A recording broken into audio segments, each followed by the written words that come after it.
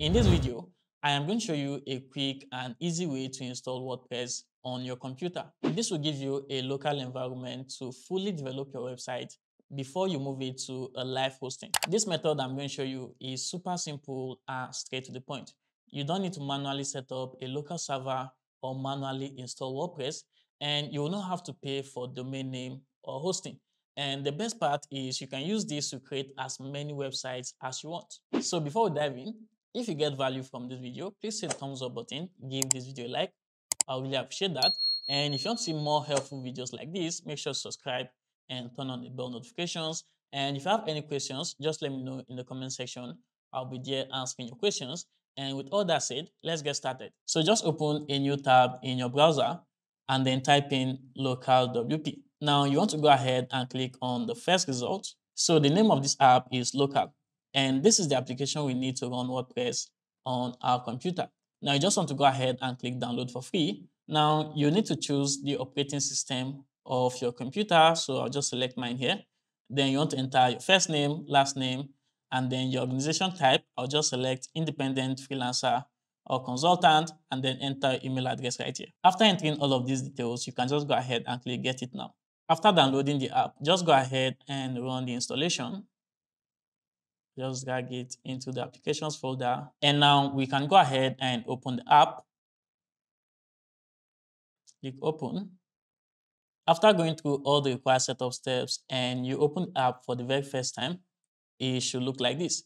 And now what you just want to do is to click on create a new site. And here you have three options. You can either create a completely new site from scratch, or you can use a blueprint that you created with local, or you can use an existing zip file. Let's say you exported a zip file from a different website, you can use that here.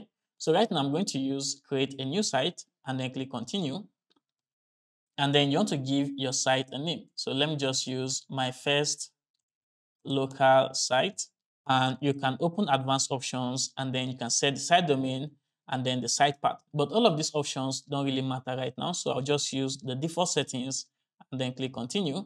And then this is where you get to choose the WordPress environment you want to use for your website. You could use the preferred default setup, or you could create your own custom setup. Now, the default setup comes with the latest version of PHP, Nginx web server, and then the latest version of MySQL. Or you could use your own custom environment. You can select the PHP version, the web server, and then the database that you like to use.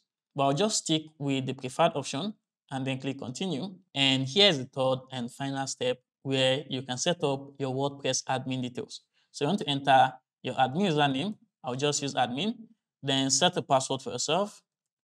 And then enter the email you want to link to this website. So I'll just enter my email address right here. And if you click the advanced options, you can get select if you are setting up a multi-site or not. So I'll just check no and then click on add site. And in just a few seconds, local is going to handle all of the background work for you and set up a brand new WordPress website on your computer. All right, our website is ready.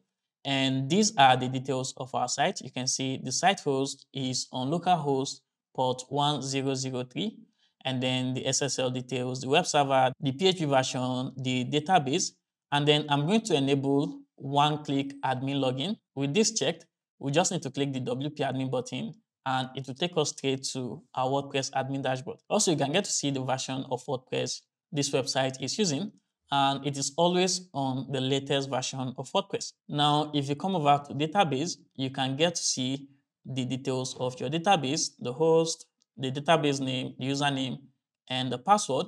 And then if you come over to tools, one very useful tool on local is live links. Live links will allow you to have the website locally on your computer, but still be able to share the link with other people so that they can visit and check the site. This can be very helpful, let's say if you're working with a client and you want them to see a preview of the website even before it goes public. You can use local live links to do that, but this will require you to log in, to your local account. So you can click on login to use. But right now, what we can do is to click on WP admin to log into our admin dashboard. And as you can see, guys, this is our brand new WordPress installation. So if I click on visit site, you're going to see what we have. And this website will work the same way every WordPress website will work. The only difference is that this is currently only accessible on your computer, except of course, if you're using the live links on local. And with this, you have a local environment to develop your website before you make it public.